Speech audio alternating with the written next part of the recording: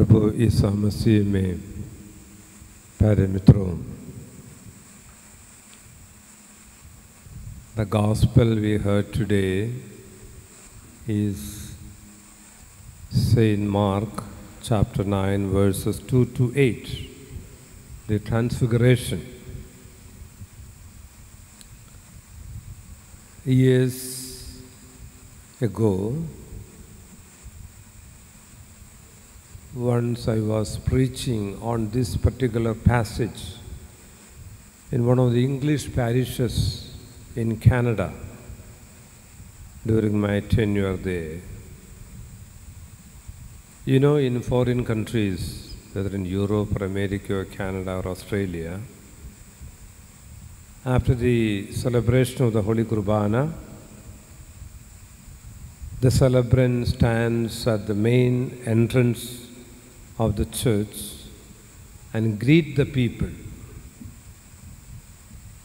And the people come and shake the hands and say, "Good morning, how are you, Father?" And sometimes people also make some comments about the homily. Oh, it was amazing, it was wonderful, it was marvelous. That point was good, Father. Like that, different comments they make. And once, as I said, when I preached this passage, and one man greeted me and told about my homily of the day. And he said, "Good morning, Father. Thank you very much for your boring homily." That was his comment. "Thank you very much for your boring homily." And then he left. And there was a reason for him to tell that my homily was boring. So we get a different response about our homily, you know. I remember once another fellow came and told me, "Your homily was really hurting." Probably it might have hurt him somewhere, I don't know. And every homily is like that, right? You should prick the conscience of persons, not simply tell you, "Oh, it was marvelous, wonderful, amazing," all this. It should be hurting the people in the heart. To prick of conscience creates. It should create a change, a transfiguration, a transformation in the person. And this particular man said that my homily was boring. There is a reason for that, because that day I preached on this particular passage with an analogy from my own personal life. And the analogy was like this. You know, when I was in Ernakulam, I was in a parish called Tabor. The place name is called Tabor, near Mokannur, near Ankamali. One of the priests in the Diocese of Ernakulam, Ankamali, when he met me once, he told me, "Father Ephraim, how is your boring experience in Tabor?" That was his question. "How is your boring experience in Tabor?" But then it was a surprise to me, because my experience in Tabor was quite good. The people are good. Parish is also financially good. Accommodation, good water is there. I was always happy there. For 3 years I was parish priest there. I had a very good experience in Tabor. Never a boring experience. So I asked his father, "What do you tell me? Ask me that your boring experience in Tabor." Actually, this priest was just kidding, making fun. Tabor, simply boring experience. He did not mean anything. That was over with that, our conversation. But later, in one of my meditations in the morning, this father's question came to my mind. "How is your boring experience in Tabor?" It was a distraction indeed, but then I started reflecting or meditating on my distraction. This Tabor, boring experience. So this word bore came to my mind. The word bore has two meanings.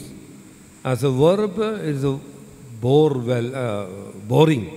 As I said, something is not very interesting, very dry. It's called boring. the boring experience. And the second meaning is used as a compound word, bore well, bore well.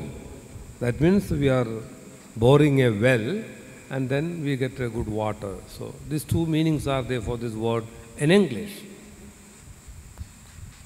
So that particular day when I preached, I explained this experience and told the gospel passage, the Transfiguration.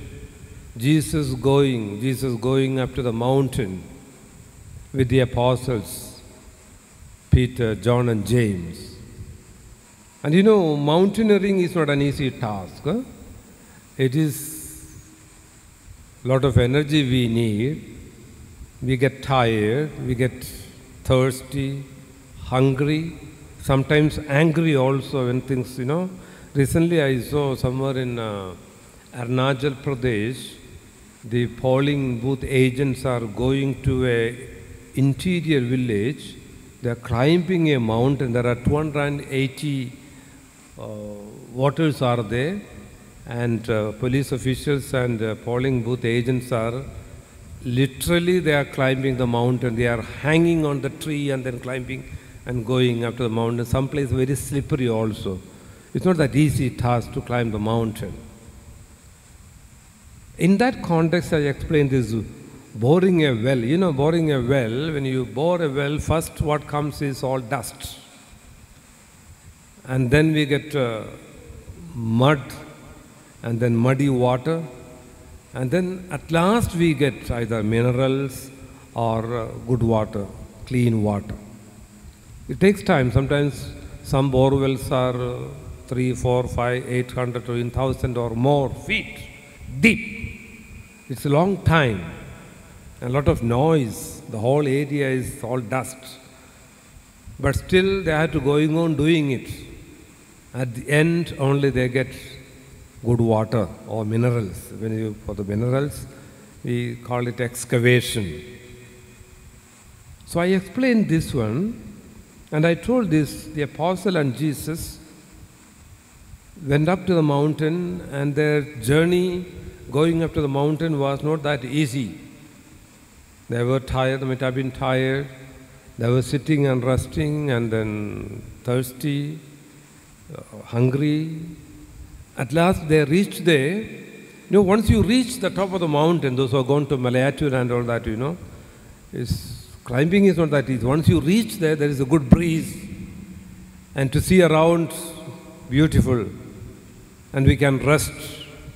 It is that resting time Peter is telling Jesus, it's good to be here. Let's make 3 tents.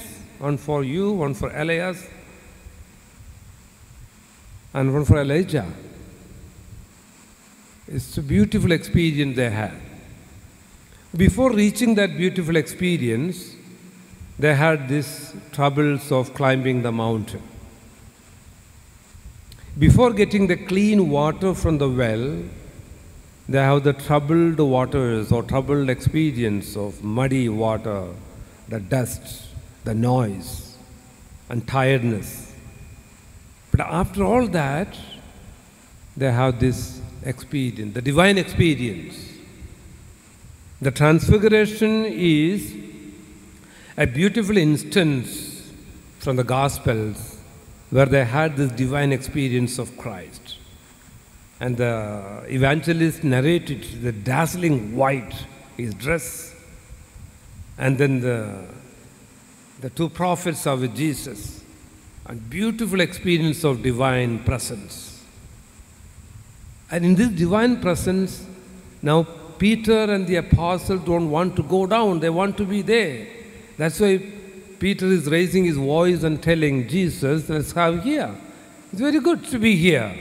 Divine experience. It's an indwelling experience of triune God. Now they don't want to get out of it, to be there. But to reach to that experience, they had to take a lot of troubles.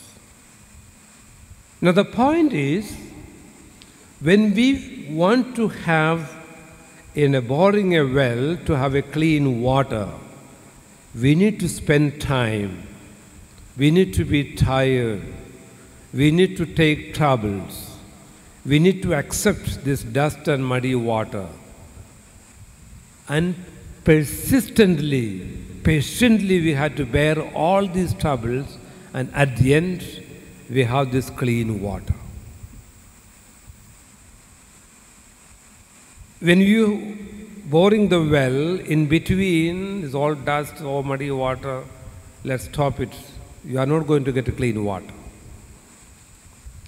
Jesus and disciples, apostles going up to the mountain and in between telling that, oh, this is troublesome, let's come down. They will not have that divine experience. It is in this context that man told me, Father, your homily was really boring. Some divine enlightenment, he got it. Now the point is, now we are in 3 days of our, the workshop in evangelization. And these 3 days is not enough to become an evangelizer. This is only a first step. Different phases are there. As we go through the Bible, we have a number of instances. Take the Old Testament and New Testament. Take the example of Moses. He saw the burning bush. He did not understand. It is troublesome for me. What is happening? But he did not stop there. He continued to know what it is. And he listened to the voice. Often what happens in our life is that when there is some frustrations, obstructions, temptations, objections in life, we stop. We turn back. Moses did not turn back. He waited there. And then the revelation comes. When Jesus appeared to the apostles, Thomas was not there. Later, in the presence of Thomas, again Jesus appears. And Thomas raised the objection. And that objection deepened his faith. We know it, my Lord and my God. Saint Peter denied Jesus 3 times. It is that denial deepened his faith.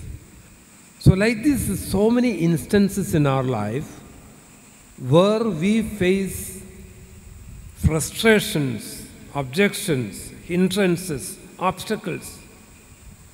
But you have to wait patiently. Perseverance is very important in our ministry, in our commitment, in our faith formation. We cannot go through the sacrament of baptism. We are called, we are instituted, and we are sent.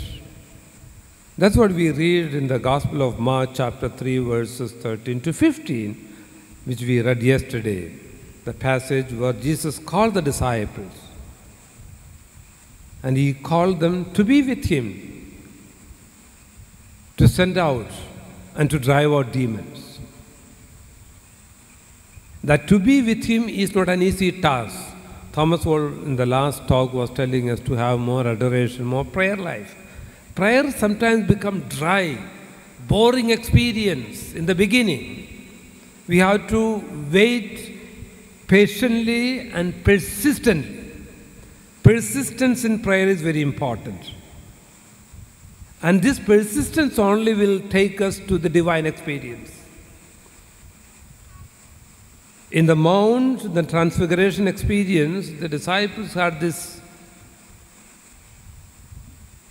Those who have seen some of the movies about Jesus, when the disciples climb up to the mountains, they show their restlessness. That's why they went to sleep. They were not ready for this task. But at the end, when they were persisting with Jesus, they had that experience of Christ. In your life and my life, this persistence in prayer is very important, in adoration is very important. We cannot stop, he said the incident from Ujjain. We cannot stop at the one instance of attack. I remember long back, there's a particular sister, I don't remember her name, an SD sister in Punjab, when she was attacked by the dacoits. And she was in the hospital, in Jivodaya Hospital in Delhi. I happened to be there and I went to meet her. And all those who went there consoled her, and then some asked her, "What's your future plan?" And she told, "I'll go back. I was attacked there. I'll go back to the mission where I came from." You know that father who was attacked in, I don't remember his name, father, in Yemen. His provincial told him, "You don't need to go back, you can take another ministry." But he told, "If you send me, I'll go to Yemen." He was under the dacoits or the custody of these enemies for almost more than 1 year, but still he was ready to go back. That is the genuine commitment of a missionary. There will be in our life as religious, as priests, all these frustrations. God is confirming our faith, confirming our commitment, confirming our vocations. We cannot fail in the exams God gives us. Every failure is a stepping stone to success. In our daily life, we fail in the exams, and fail so many things. We go to railway station to catch the train and the train passes. We don't get it. Frustrations in the airports, in the bus stations. But we cannot go back.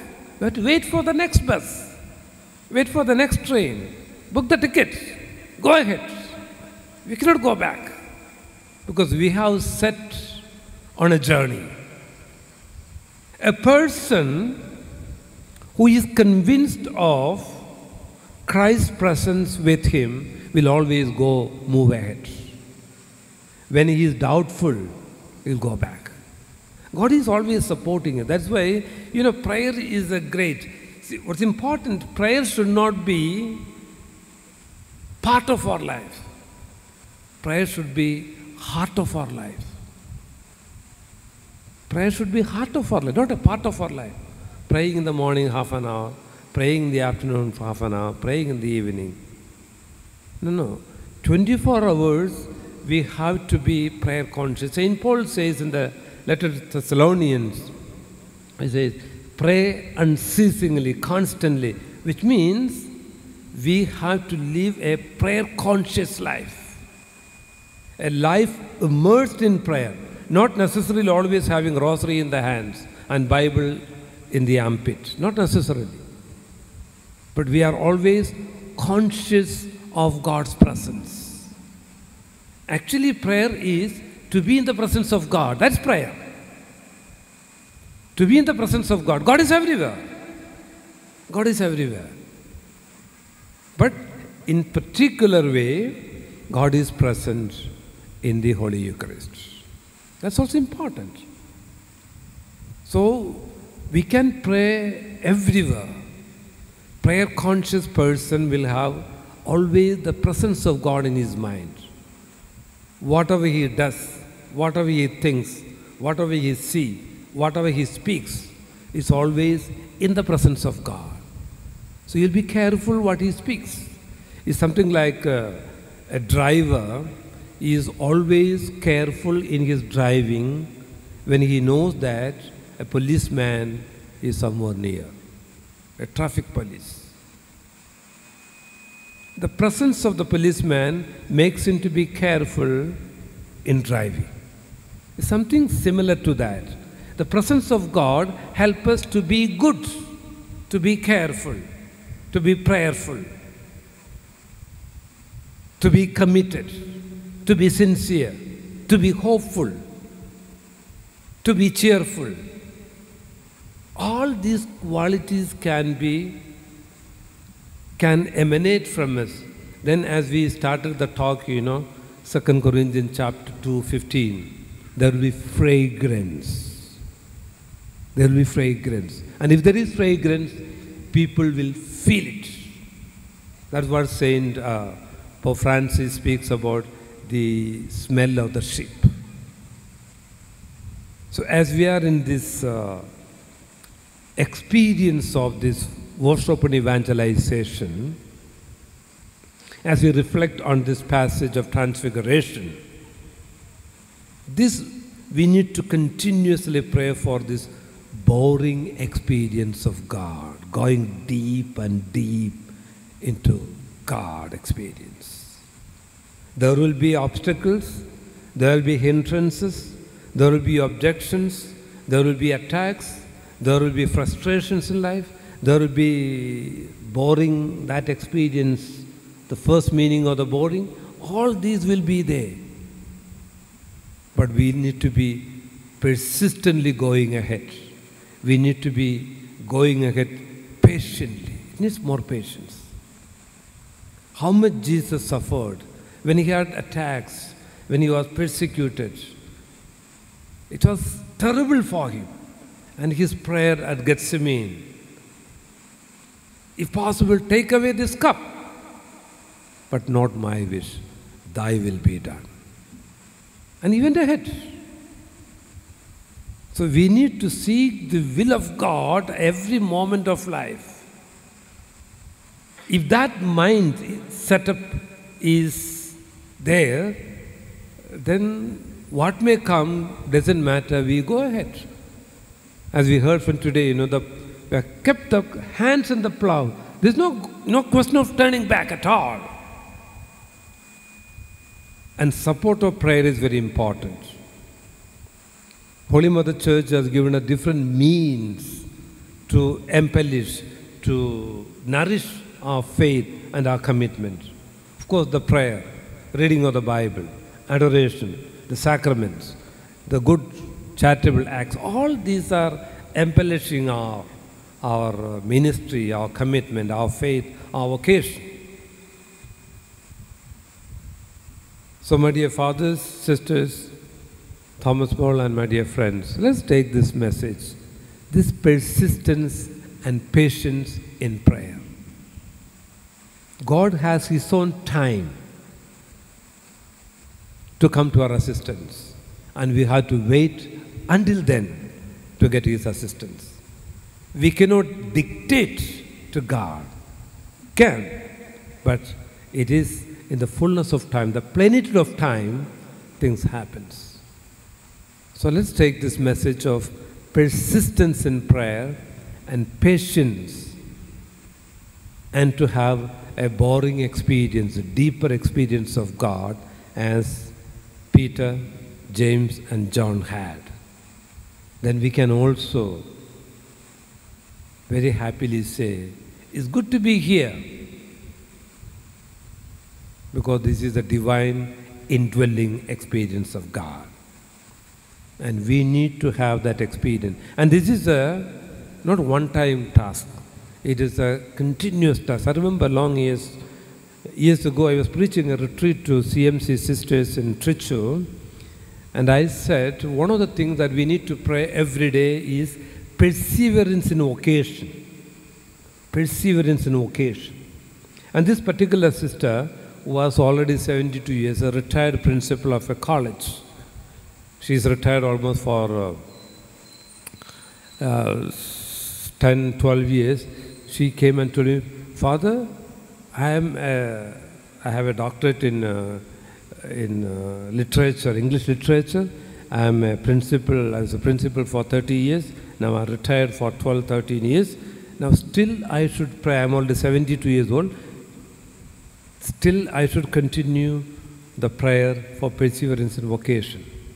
I asked her a question, Sister, have you any assurance, certainty that you will die as a sister? You will not leave your sisterhood.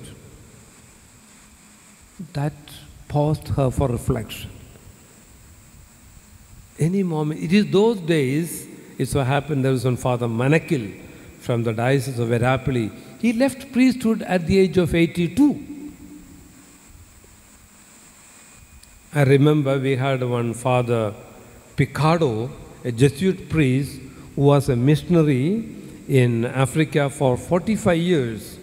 He came back to India. I was resting in the seminary where I did my theology, that is in Mangalore. We celebrated 60 years of priesthood. He was already 87 that time. He could not stand to say the Mass. He was sitting for the Mass. And for greeting time, he told us, he was 87 years old, 60 years as a priest. He was asking the seminarians, brothers, please pray for me that I may persevere in my vocation. At the 86. Vocation is a gift given in a fragile mud pot.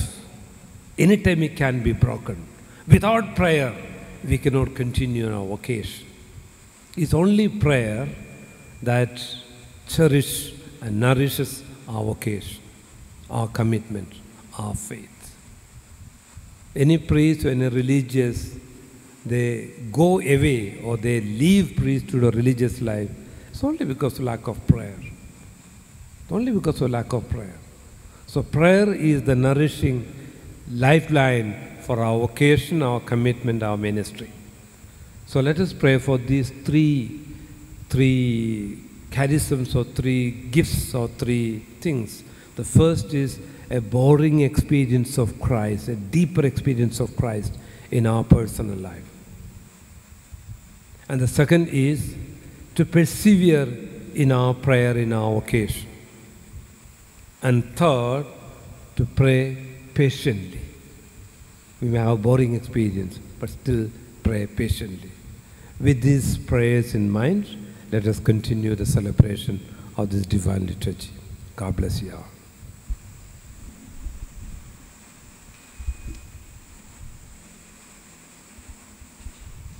हम सब आनंद और उत्साह के साथ प्रार्थना करें और बोलें, हे प्रभु हमारी प्रार्थना सुन।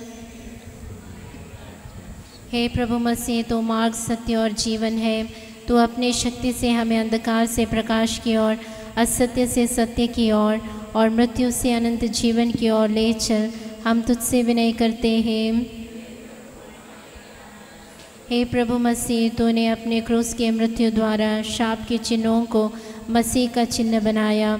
यह कृपा दे कि हम अपने शरीर की बुरी वासनाओं को क्रूस पर चढ़ाए और आत्मसमर्पण में अनंत जीवन पाए। हम तुझसे विनय करते हैं। हे प्रभु मसीह, तू भला गडेरिया है। ऐसी कृपा दे कि हमारे अधिकारी लोग अपने अधीन के लोगों को तेरे पुनरुत्थान की महिमा तक पहुँचाए। हम तुझसे विनय करते हैं। हे प्रभु मसीह, तू गरीब और नम्र बना। हमारा नम्र निवेदन है कि गरीबी और बीमारी में पीड़ित लोगों को और सत्य के प्रति दुख भोगने वाले लोगों को तू अपने महत्वपूर्ण पुनरुत्थान का स्मरण दिलाकर उन्हें अपनी ज़िंदगी की दौड़ पूरी करने में और विश्वास को सुरक्षित रखने में मदद कर। हम तुझसे विनय करते हैं। हे प्रभु मसीह, तो परमेश्वर के सामने हमारे लिए सनातन समर्पण है। ऐसी कृपा दे कि हम तेरे पवित्र बलिदान में भक्तिभाव से सहभागी होवे और पुनरुत्थित जीवन के दिव्य रहस्यों को हम योग्यतापूर्वक स्वीकार करें। हम तुझसे विनय करते हैं। हम सब अपने आप को और हर एक अपने आप को पिता, पुत्र और पवित्र आत्मा के दिव्य चरणों पर समर्पित करते हैं।